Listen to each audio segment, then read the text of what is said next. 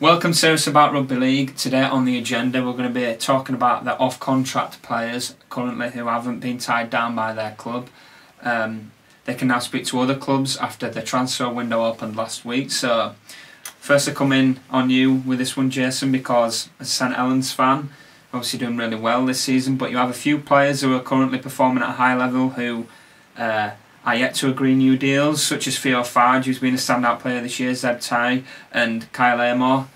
Which of those would you like to keep, and is there any current off-contract players who you'd like to see Saints bring in for next year? Yeah, well, definitely Theo Farge has been brilliant this year. He's made himself the starting half-back. I think they'll be doing everything to tie him down.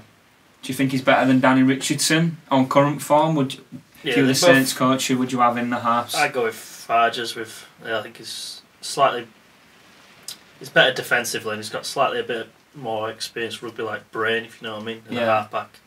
Yeah, so I think he's ahead of Danny Richardson at the moment. There's obviously Lomax is currently in the half, so if they want to keep Theo Farge, what does that do for Danny Richardson? Because you've got two outstanding players in the halves there, and only one of them can really play. So as a Saints fan, what would you do in that situation? Because Richardson's been at Leigh on loan.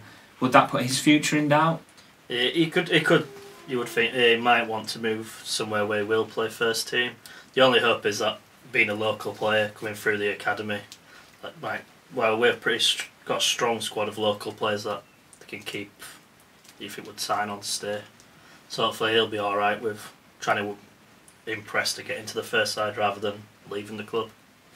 So of the current off-contract players, you've talked about Alex Mellor at Huddersfield. Would you like to see any others come in, and why would you like to see him come into Saints? I think Alex Mellor's a very good player at Huddersfield, and I think they'll be doing everything to tie him down. I think he's only 24, a good second rower, and I think Zeb Tai is currently off contract for us at the moment, and he's coming to the end of his career, so it'd be a nice change that I think if we could get Alex Mellor. Well, Saints recruitment's been outstanding this year. You've obviously got the solid foundation there from last year, but you've lost Ben Barr, but you've replaced them with great players. So would you be happy to just see the squad remain as it is now for next year? Yeah, that'd be the big thing. The majority of players that we can keep, then the ones that are off contract there, that Douglas Morgan, I think they'll be going anyway. They're not playing currently in the squad, and I presume they'll try to keep Adam Swift. So he's a good backup winger. Yeah. Now we'll come to you now because Hull have been linked with a lot of players. We've been speaking earlier that they want players from down under, but they potentially could get players from over here. I mean, they're looking at the NRL, but which players from over here would you like to see Hull add? Because, I mean, is there a big overhaul ahead of Hull, or what do you see? Well, I mean, we've got an awful lot coming to the end of their deals, haven't we? Obviously, Gareth Ellis, who's just come out of retirement. You've got people like Sika Manu, Mark Minicello, Mickey Payer, people like that coming to the end of deals.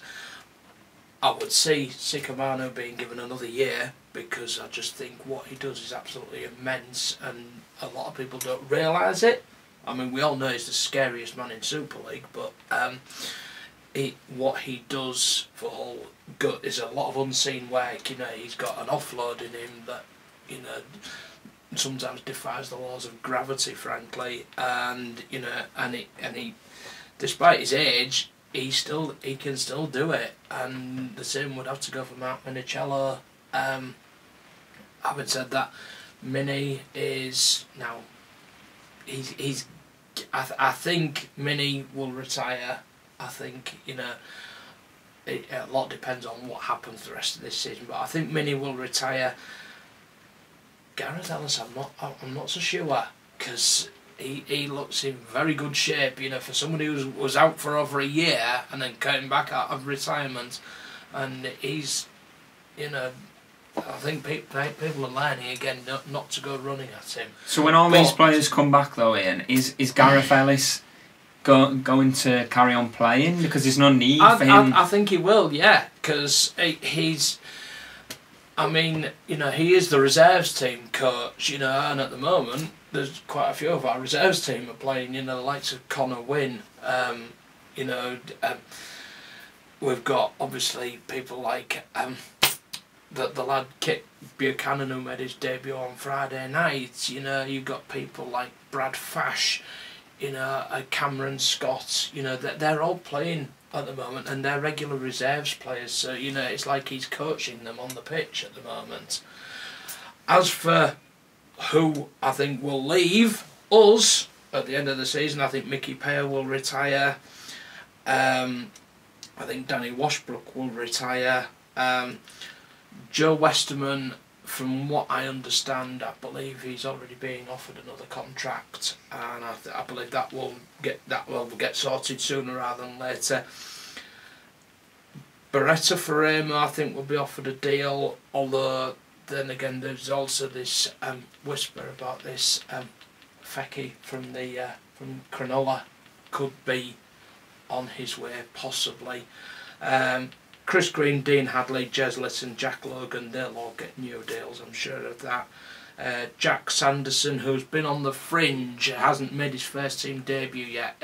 He had an unfortunate injury, but I can see him being offered another year for the moment, you know, and being put in the reserves for the moment, you know, once he gets back from his injury, you know, and see how he goes. Cameron Scott will obviously get another deal, you know, because I think Lee Radford is a big fan of his. As for players coming in, I know we've been connected with Glenn and is it Alex Glenn and Kane Evans from the NRL and George Burgess. I'm not sure the George Burgess link is very serious. Kane Evans certainly is just the sort of player Hull really need at the moment, because they need a dominant prop. Apart from that, we'll go and get Luke Thompson from St Helens instead, or Alex Walmsley or someone like that, you know. But then again, Kyle Amor's becoming available. However, I don't think he's that dominant prop that Hull really need at the moment. You know, whoever comes in has got to be able to go pound for pound with Scott Taylor, and you know, I don't think Kyle Amor would. I don't think he'd let anybody down, but I don't think he's what Hull need right now. He you know, I think Kane Evans is just the type that we really need right now, certainly.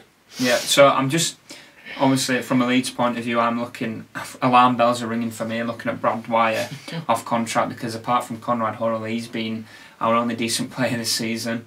Leeds have been linked with Josh Jones from Salford, which I think would be a good acquisition, but a lot to do with I think the Rhinos transfer dealings haven't been much to do with who comes in and what position they're in, and I think that's particularly the case for teams like London as well, because I'm looking at their off-contract players and nearly their entire first team.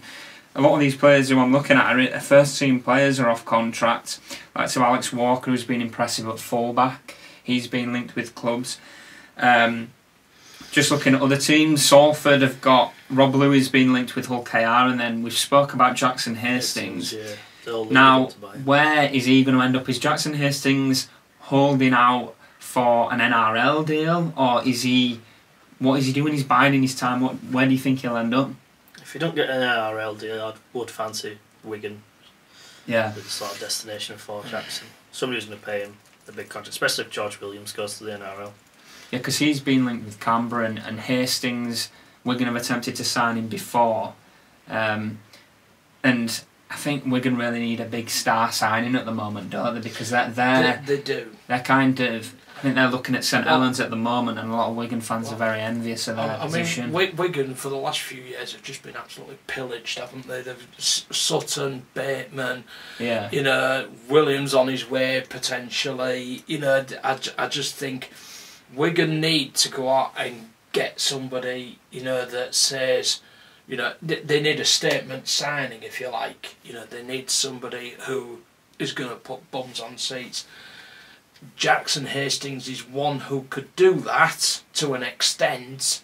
However, I think Wigan, what they really need to do is go and get themselves a really big name from the NRL. You know, like obviously Warrington went and got Blair Costin, and they've got Widdop coming in next year.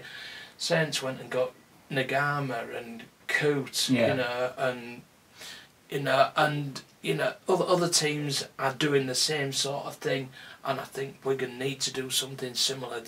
I mean, Castleford have gone and got Chase Blair, haven't they?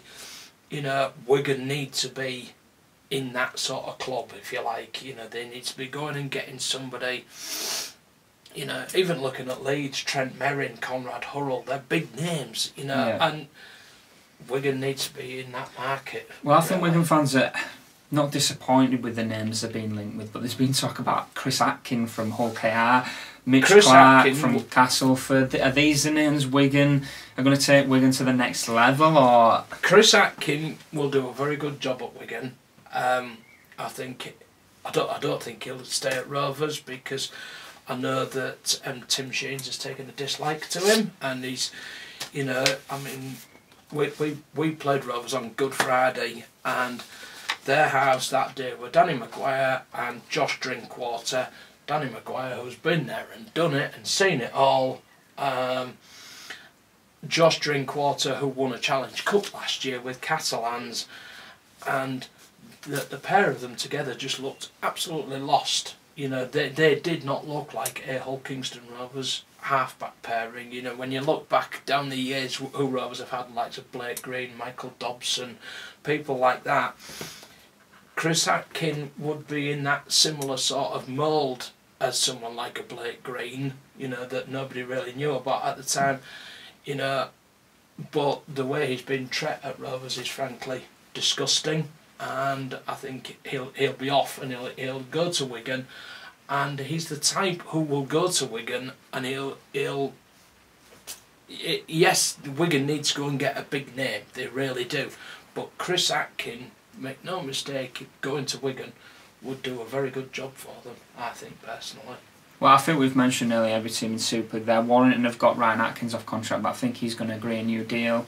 Lamatasi could potentially be looked at by other clubs, but then, again, they might... Ben Westwood is bound to get a deal at Warrington. Next year, I think they'll tie him down to a 10-year deal, probably knowing Warrington. Yeah. For Ben Wigan's off contracts are quite worrying.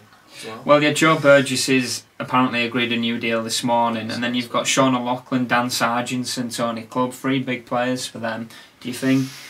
And Sean O'Loughlin, you would expect to make a decision on his future shortly, and it's up to him really. It's not a case of him not being offered a new deal, is it? And then your hometown Wakefield, they're currently struggling with injuries, but of the players that are off contract, who out of them do you think they should keep and should let go?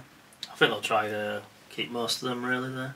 Don't know how old Danny Kermond is now, but he's been at Wakefield for a long time. Tyler Randall's a good player. Yeah, I think Paulie Paul is the one that people will be looking at as well, because he's a big unit, and him and David Fafita as a combination and as a duo, really. I don't think it'd be a massive loss to him, to be honest. To be honest, David Fafita's mould. Yeah. Paulie, I mean, I saw him the other week play against us at the KCOM Stadium, and he's not the player that they signed. He is just... Well, that's one game though, isn't it? He's one really big lump, but I think he really struggled against a Hull side that were not at full strength. They were nowhere near full strength, and he really struggled. Well, to be fair, I think that's one game. I've seen him in a few games this season, and it's been impressive, so... I think it goes well when the others do a lot of the hard work. Yeah, well, I think... Yeah, Wakefield have got a really good forward pack, and I think out of the players that are off contract, they're keeping their main players, really, so I think Chris Chester will probably tie a couple of those down and ensure Wakefield remain competitive, but... And like I said, there's a lot of players off contracts. Who would you like to see your team sign? Who would you like to see your team keep? Who are you worried about losing? Please subscribe, like, and let us know in the comments.